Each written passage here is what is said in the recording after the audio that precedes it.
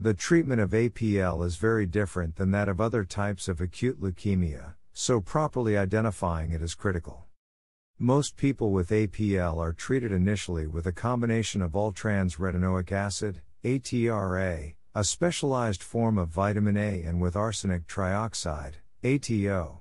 ATRA therapy is unique in that it forces the promyelocytic leukemia cells to mature, a bit like how graduating college forces the teenagers in our comparison into the adult role, well, at least sometimes. This phase of treatment is referred to as induction. For many people, the combination of ATRA and ATO is curative. For some people, chemotherapy treatment is used as well. After initial treatment, ATRA is often continued for at least a year, sometimes combined with other medications. This last phase of treatment is called maintenance.